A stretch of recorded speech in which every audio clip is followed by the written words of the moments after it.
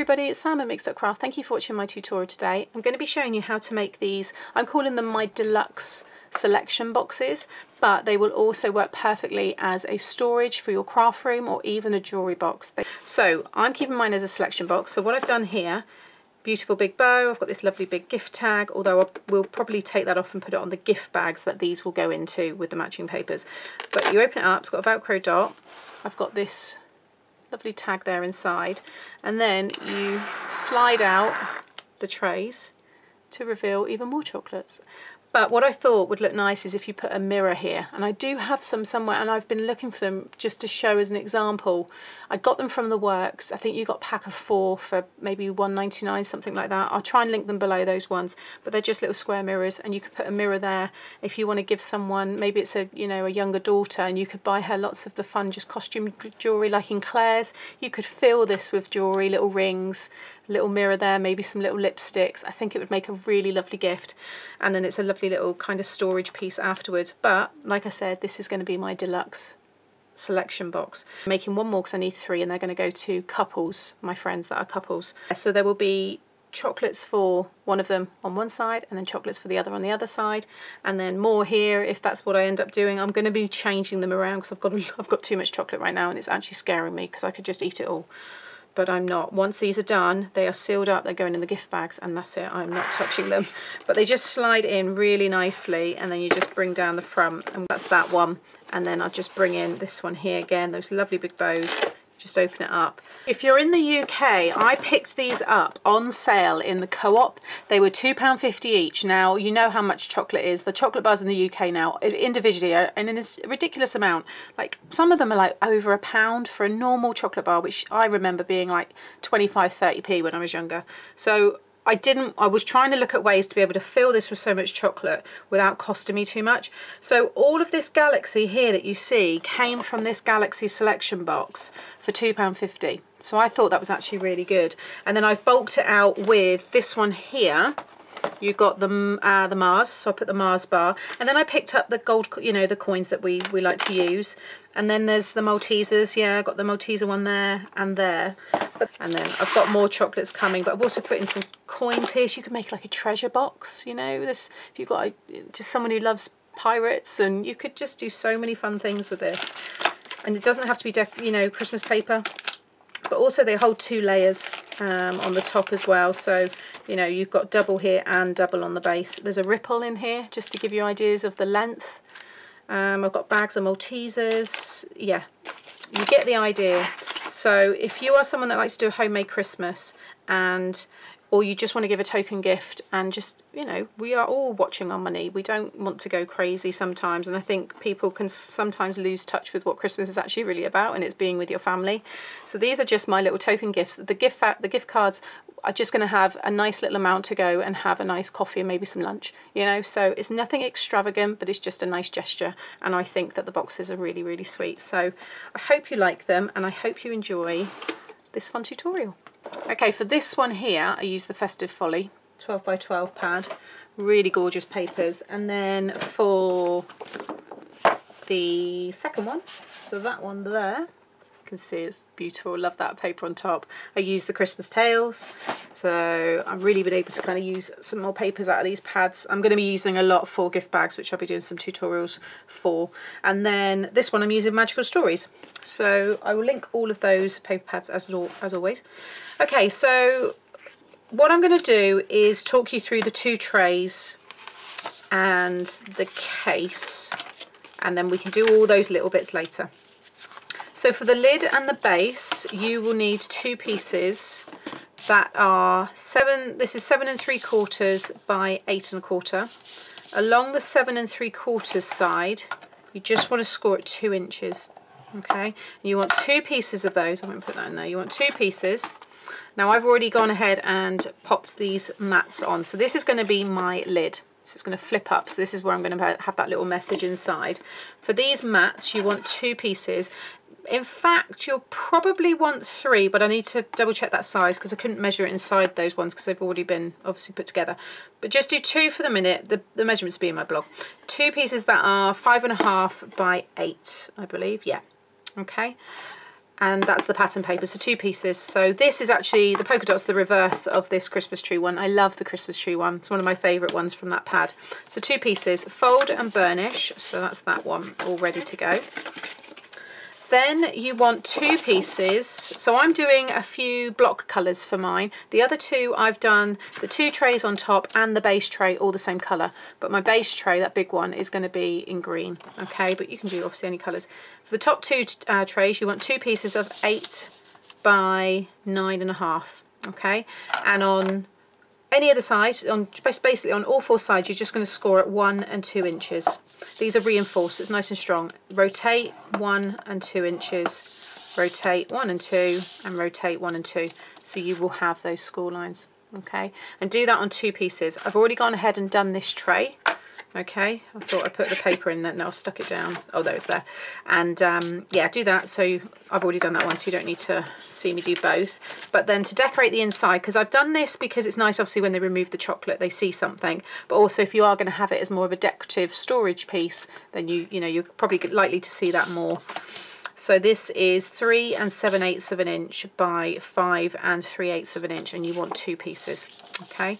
And again, just fold and burnish all of those score lines.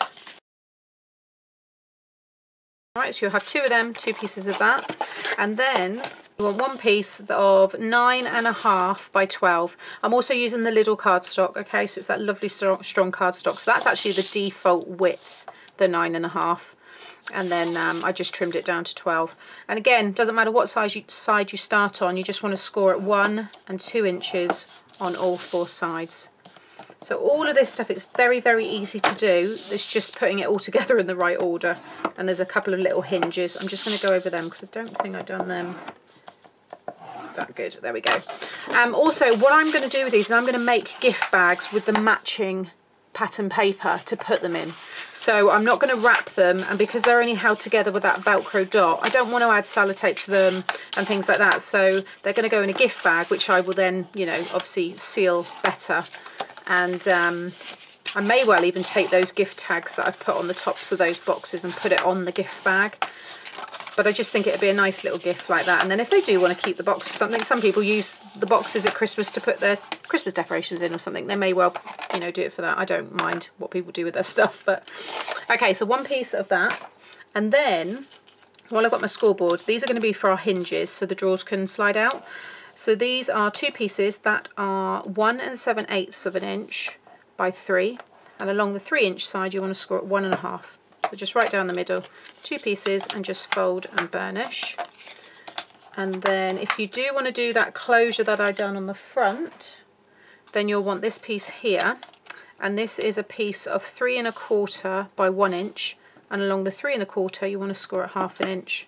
And just fold and burnish. You're going to fold and you're going to score the top bit, but I want you to do it just so I know it's all going to fit.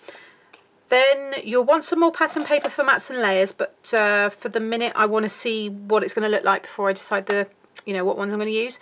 But this piece is for the back, and this is 8 by 2. All right. And then this is for that ledge, that little lip where the boxes will rest on. And what I've done here is I've cut 6 strips from the same cardstock. So those of you that have that little cardstock, you know how strong it is. I've glued these all together using my Collall Glue, and it is solid. This is just as thick as my, my grey board. These here measure 1/2 inch by, I think it was, yeah, 7 7/8. And you want 6 pieces, and just stick them on top. And you'll see there just how thick that becomes. And that's enough. If you feel you want to make your ledge thicker, you can add some more to it. So when you do go to, and you can do it right at the end as well. So if you put it all together and you feel that your trays are maybe dipping, you can just add a few more layers onto that, and that might help you, get them all straight again. Okay, so we're going to do a bit of cutting. I'm going to start with this one, but you're going to cut this the same way as you'll cut the base. All right, they're all the same. It's just a reinforced tray. So along the short side, so you want to do the short side on the small trays and the short side on this big piece as well. You'll have the 4 squares in the left and the right hand corners here. You want to cut up the score lines that go past the first one and cut up to the second. So I'm going past that first score line up to the second. So you'll see what they look like there. Remove the outer 2. Remove the top one. So you're just left with that tab. just there on its own. And then just tidy off the edges, just take a little kind of wedge off of those kind of outer ones here, just so they kind of fold inside the box easily. And then that one you can take a nice chunk off of each side, because that's your tab to glue it together. Okay, so do that again on this corner here. So again, I'll just show that again for anybody new. You just cut up past the first score line to the second, remove the outer two, and then just remove that top one. And then again, just take a little bit off of there and there, and then take a nice chunk off of those. Okay, then flip it right the way around and do exactly the same on this end here. And you're going to do that exactly the same on this larger one. So I'm going to go ahead and do all of that.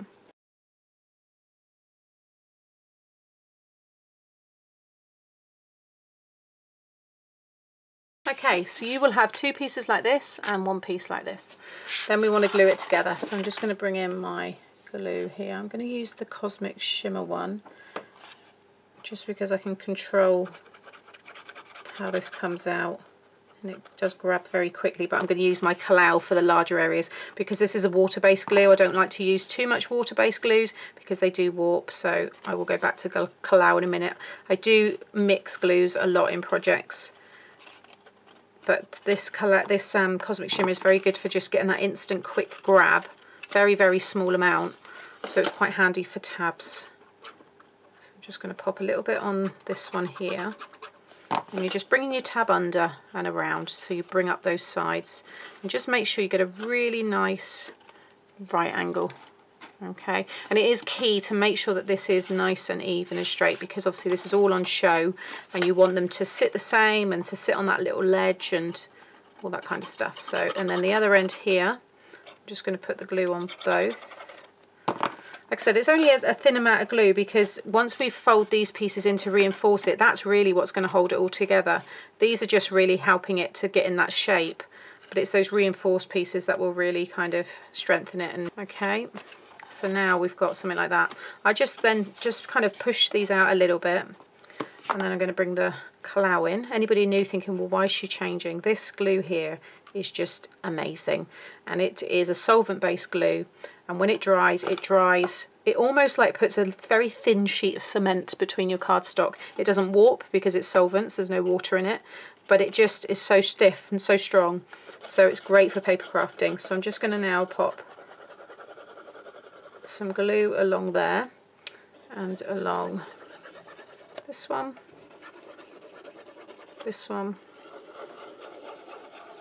and that one, and then you just want to fold them all in, just kind of roughly for the minute, just kind of tack them in place like so. They kind of hold themselves in, and then pop it on its side, and just with your bone folder go around and really crease those score lines, and it will also spread out all that glue. Just go around a couple of times until that kind of grabs. I put quite a lot on there, so it does take a minute, but it's yeah, it's great stuff. And there you will have a really nice tray, and when that glue dries it will become very, very strong. So you'll do two of them, and then with that pattern piece of paper, again I'm going to use my Collall, because this will add some nice strength to the base. And then I'm just going to sit that in there. It should be a real nice snug fit, and just use your chisel end of your bone folder and you'll be able to get in there and all that glue spread out. Okay, so now I've got two really nice equal trays, and then you want to do exactly the same again on the larger one. So I'm just going to pop a little bit of glue on these tabs. It's exactly the same process. So if you want to just rewind back to how I done that red tray, and you're just going to bring up your sides. When I've done the four sides, fold those out a little bit, put your glue and fold them in. Okay, so I'm going to get that one done.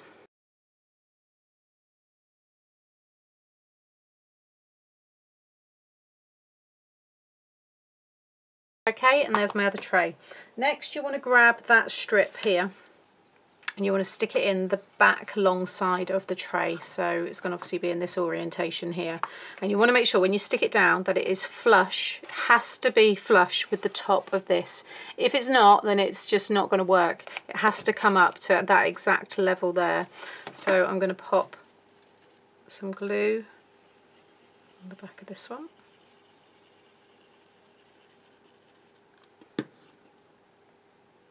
And then just sit that in side there, and just kind of put your finger up the top so it's resting, and push it up so it hits your finger, and just pop it on its side, and just make sure that it is running perfectly with the top there, and just make sure that you're happy where that is. And that's, yeah, maybe put a few pegs on there just so it can kind of, you know, stick down, but that's fine, that's not going to go anywhere now. Okay, then I've got this piece of pattern paper to line that tray, and this is 7 7/8 of an inch by 5 3, yeah, 5 3/8. Again, I'm just going to pop, oh, I wonder whether that one would be better than trying to see, kind of picture everything together. That's going to come out like that. Do I prefer that one? Maybe I'll do that one actually, because I've got that one on the back, so let's flip that over. Again, just spread all that out. Okay, so next you want to bring in these pieces. You're not really going to use the lid for the minute, but the base. So that's the one where you wouldn't have put your detail, you know, your decoration on. What's going to happen is this tray is going to, eventually we're going to stick it to the bottom of this piece. And what you should have is an overhang on all of your 3 sides. Okay, so you can just about see there's a white overhang there, and obviously there on the front. Okay, but before we stick that down, we need to attach these hinges to this back piece, and then onto, no, just onto the back piece for the minute. Okay, so I want to make sure I get it in the right order, because when I create things on my own before I do videos, sometimes I forget that I'm going to film it, and I just go ahead and do it, and then I'm trying to work out the measurements when it's all put together, and that's not always the best way. So right, so what I'm doing here is I've popped glue over on one of them there. Just make sure I put, so I'm going to work on this side. Now you want to come in the same, so lay that tray down, and whatever the overhang is, make sure you've got even white showing at both ends. So get mine lined up here, so you can see that white there and there. You want to stick this at the same, so actually it's best if you just pop it around the corner of the tray there, and then bring up the side. So try not to move the tray. This is just to stick this all down, because we're going to be, well, I guess you could stick the tray down and just not attach it to the back. Maybe we could do that. I just want to make sure that you get the right distance. So can you see now that you will want to come in slightly? So I've come in about 1/8 of an inch. Okay, so I can take the tray away. Maybe you can see there. So when I fold that red in, it's not right up to the edge. That's what you don't want to do. Okay, so when that goes in, because then the trays, we're going to attach the tray to the top half of this, which will allow it to come out. And the tray will rest on the sides of the base tray, and then when it comes in, it will rest on that ledge, and then the outside of the tray. Okay, so I guess you could stick the tray down. Let's have a go, and you can, well, you know what to do. You can see what I'm doing, but you may find it easier to stick this tray down before you put that first hinge on, because then I guess the tray won't move. So I'll just put this in place. So yeah, so now I can kind of, I mean, I've already put that hinge in place, but pretend that one's not there. Make sure you've got even overhang, and you want to put it right up to that score line, and make sure you fold this up. So that's obviously all straight as well. But now I guess it is easier then to just add some glue to the next one on the other side. Like so. And then all you have to do is sit it around the tray and then bring that one up. And it's 1 7/8 high, so that it sits slightly lower than this 2-inch piece. Alright, I didn't want you to be able to see that, because I just thought if some people do stick it a little bit out, or you know, you're not happy, you don't have to worry about trimming it, because it will be slightly reduced in size, so you can't see it anyway. But yeah, so you might find it easier to line up your sides by sticking the tray down first, or just do it the way that I done it. But now, see, when that comes up, you want it to wrap perfectly around that tray, like so. Then with this pattern piece here, which I gave you the measurements for earlier, that should now sit perfectly in there. No, although because I put that tray in, oh no, it's fine, yeah. Just bring that up. Oh yeah, no, that fits fine. And that just will then cover these hinges. So I'm using the papers all from that pad, so all the colours work, but if you know, play around with whatever you have. I'm just seeing now whether I want to do the same as that bauble. Do I do the same? See, I wish I could have someone telling me now. I'm kind of thinking I do the same. Do I do a contrast? Don't tell me if you don't like the way that I do it. So kind of, no, I'm gonna do contrast, guys. Sorry if any of you are going, stick with the baubles. No, I've done it now, I've added glue. But yeah, just play around. That's why I didn't want to kind of give all the measurements first, because I needed to see what it looks like when it's all put together. But now I can just slide that one in there and just make sure you get it right down so it runs with the top. I might have to trim it a little bit, I think, because I put the tray in this time. Before I didn't. But yeah, if it overhangs a little bit, which mine is, you do want to trim that off, purely because you're going to be putting the lid over it and you don't want that to kind of interfere. So I'm just going to get my nice long scissors. Always go from underneath, and then you can get it perfectly lined up with that white piece. It's only a little slither, but you might find that you do have a little bit sticking up. There we go. All gone. And now what you want to do is add glue to the back of the box. So I'm just going to add, try and lift that up so you can see what I'm doing. Add the glue along there. It's probably way too much, but at least it'll be nice and strong. Oh. And then bring that up. And just spend some time, pop it on its side, just making sure that is really secure. And your hinges should come up nicely. So that's the most, if there is a difficult part of this, that's it. Or what we've just done then. It's just getting it all in that order. I'm just going to make sure this is dry before I move on to the next bit. I've just remembered that's why I didn't do the tray with the glue. You forget this piece. So you want to stick this down before you stick the tray down. But I think, yeah, I can still get it in there. So all I'm going to do is just pop a little bit of glue. So just that scored piece, pop on the bottom. And you want to pop it in the centre of this piece. So it's still, mine's still a little bit tacky. I'm just going to line this up so just so I can count. If I line it up so it's 4, 1, 2, 3, 4.5. 1, 2, 3, 4, 3.5. So I need to come across a little bit there. And just make sure. 1, 2, 2, 2. Yeah, I think that's about right. Because this should sit perfectly in line with the trays when they join. Okay, so just go on under that tray there. But if you're using the same glue as me, then you'll be able to, you've got time to still lift that up, because I did put quite a bit under here. So I would say use a liquid glue on this one, because having that little bit of wiggle room and to be able to add things in like that is always handy. So, all right, I'm going to make sure this is all dry now. Okay, so now we want to attach the trays to the hinges. So all you're going to do is you're just going to put a little bit of glue on this corner of the tray so it sticks to just the top half of that hinge. The bottom half you don't add any glue to, because that will always have to open and you want it to pull that tray out as it does.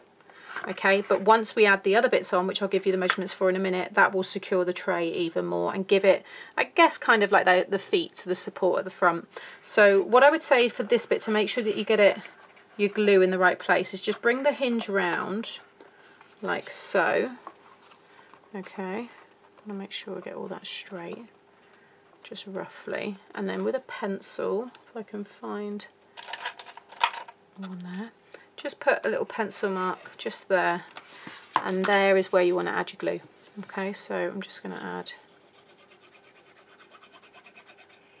some glue there, and then just sit it on the ledge so it sits right flush with the green one underneath in my case, and the back is all straight, and just bring that hinge around. You want it to have a real nice tight right angle. Okay, and that means everything will be straight. Don't worry about the front here, if it's even dipping into the tray a little bit there. Don't worry about any of that, because we're going to be adding another piece on. You're just focusing on getting that all straight. And also, the measurements of this, remember, is that 1 7/8 of an inch, so it won't come right to the top. You don't want it to. You want your tray to be within the back of this piece, but we're going to be putting the lid around, so again, mine's come up a little bit. That's fine, don't worry, trust me. But make sure it is sitting on that ledge. That's the only bit you want to focus on, that and the right angle there. Okay, and then with the same with this one, I'm not going to draw a pencil because I kind of know where I'm going with this, but just do the same on this side. Look, the whole thing, they should sit side by side like that. Okay, so just make sure they're all where you want them to be. Okay, so I've got these two pieces here. I totally forgot about these when I've done all my original measurements. Now these are 9 5/8 of an inch by 2 inches, and you want 2 pieces, and along the long side you want to score at 4. Okay, just on both pieces, like so. Okay, just fold and burnish.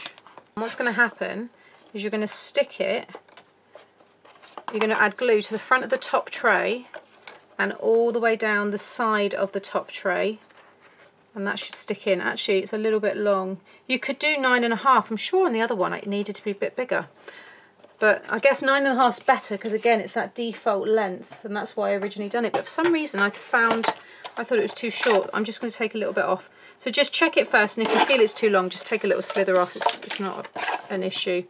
But let's just try that again now. Yeah, it's fine. Okay, so we're going to do this one first. So you're going to add glue all along. Actually, no, you cover the whole piece of this on the outside because it's not sticking to the green underneath. So all of that piece, and then all along here, and then all down here. Okay, and then get that one, and just make sure that it sits with the top of that top tray, and it will come right down to the end perfectly. It's that will hold everything together. Make sure it sits on the bottom of the box. So you see there, and it's running all flat there, and that now when you pull that tray out, you see it stands up itself. So it's just giving it all the support it needs. So it's got the hinge there, it conceals everything as well, but just when you go to close it, just make sure it does sit on the bottom. So then with this one, you want to do the same. So you want to add your glue all on this piece here, and then all along this one, and then again stick that all in place. Okay, and so now just check, obviously move it away, you don't want any glue oozing out anywhere, but it should start to come out. Once you start working that hinge a bit, it will sit where you want it to. And then also that piece in the middle here, when it comes up, it should line up within the middle of those trays there, like so. So it will all be very neat. Okay, and then with your lid, so there's the top's going to flip like that. You just want to put glue all along this back piece. I just put the score line, pop all this in actually, like so. And then you want to make sure that the white piece lines up with the white piece underneath. They're both the same size, so you'll have that nice overhang, and because of that overhang it will sit and conceal those boxes underneath, and you should get a really nice finish on the back. Okay, so now with this piece here, what you want to do is, I'll just open that lid up. It is still drying a bit, but it's there, it's okay. We're just going to rest it. So close them up, bring this up, and just make sure it's nice and taut, and just kind of bend it like so. And then you can just go in, you can lie it in a scoreboard if you want to, and just find any track, it doesn't matter which one. I'm just going to line it up with that one there, obviously make sure it's all straight, and just kind of score that a bit better.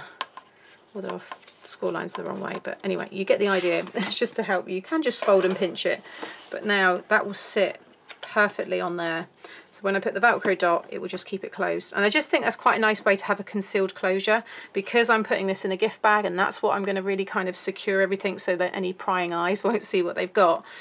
But the idea is that this person can easily keep this, you know, and like I said, it does make a nice little storage box. So I'm just going to use the 10mm Velcro dots here. So I'll just grab a pair together. You can use magnets, of course, but I think Velcro's great. It's cheaper, does the job.